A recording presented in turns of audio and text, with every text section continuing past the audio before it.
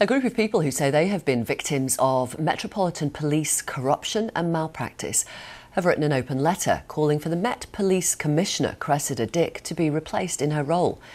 The group of 7 includes Stephen Lawrence's mother, Baroness Lawrence, DJ Paul Gambaccini and Lady Britton, who is the widow of the Conservative Home Secretary Leon Britton.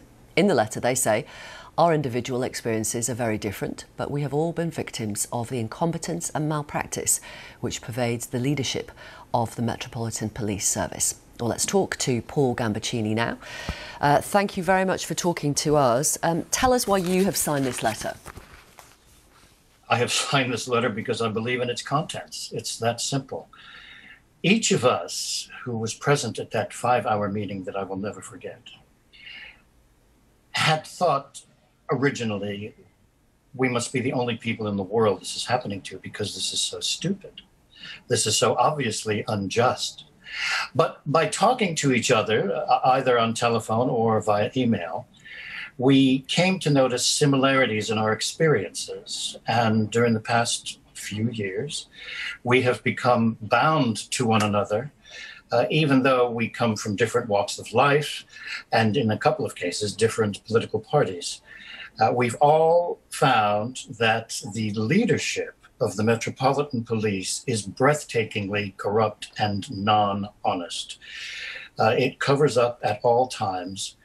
It's so shocking that the nation wants to know the full truth of the Stephen Lawrence case, but Cressida Dick will not allow it. The nation now wants to know the full truth in the Daniel Morgan case, and Cressida Dick will not allow it. Well, sorry, Cressida.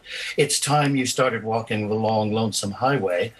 You are, like the emperor of famous fable, naked, because we all know that you've blocked the truth and been very economical with the truth in all of our cases. OK, well, I mean, the Met would certainly push back on your statement that they cover up. Of course it would, because you are with the BBC and you always... Please let me finish, Mr. Gambaccini.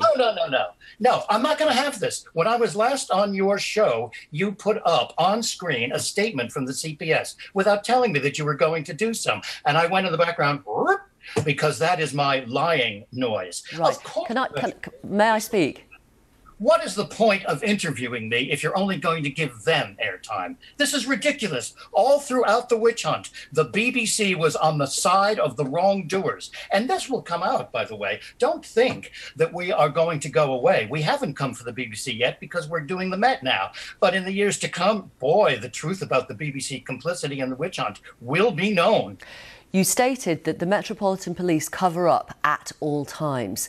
Cressida Dick wasn't the commissioner when you were initially investigated, and you spent a year, longer actually, waiting for them to realise there were no charges that were going to be brought against you. Why do you want her specifically to stand down?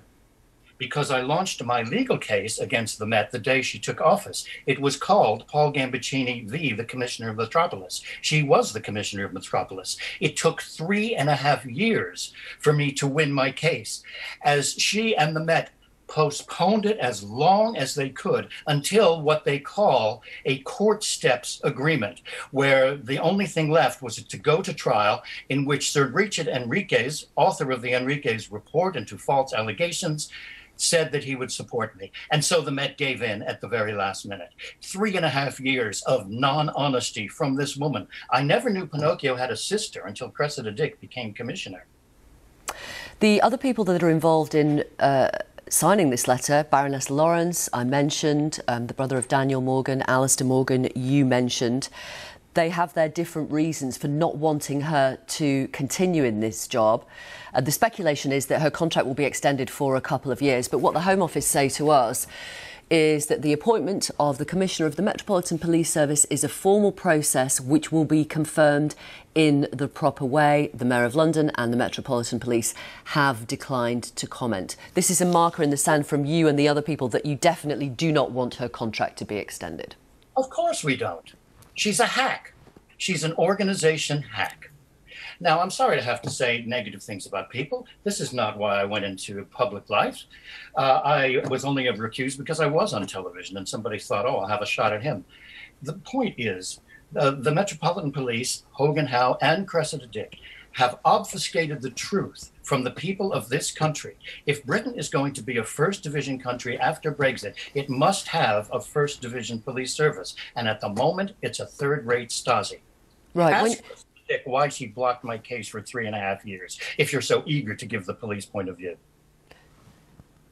Sorry, I'm not eager to give anybody's point of view. My job, as you know, as a journalist, is to reflect the opinions, the statements of people who are not here to defend themselves when they're being criticised in the way that you have criticised this morning. Why didn't that happen with the BBC and Operation Midland when we had Tom Sanders? Pardon me, I'll turn that off. When we had Carl Beach given free rein of the 6 o'clock news, why was Harvey Proctor being interviewed by James Naughtie on the Today program with a BBC newsman on the phone to the Metropolitan Police in the control cubicle? The ultimate violation of studio sanctuary, if you ask me. Okay, obviously, I've no idea if that's true or not. Please don't shout at me. I've no idea if that's true or not, Mr. Gambaccini. I've no reason to doubt you, but I'm just. Harvey Proctor told me. Okay, I'm just saying I've no idea if that's true or not. Well, that's obviously because Fran Unsworth has taken life's last leap, and a good thing too, because she was on the wrong side with the Cliff Richard thing. And she here is also not here to defend herself. So I'm going to pause there. Let's go head to head. I will go head to head with Fran Unsworth in any public forum, and I will dissect her like a frog without ether. Okay, I'll pass your invitation on to her. Thank you very much for talking to us this morning. Thank you, Paul Gambaccini. Right, it's coming up to 10 o'clock. We'll bring you the headlines in a moment. Before that, here's the weather from Louise.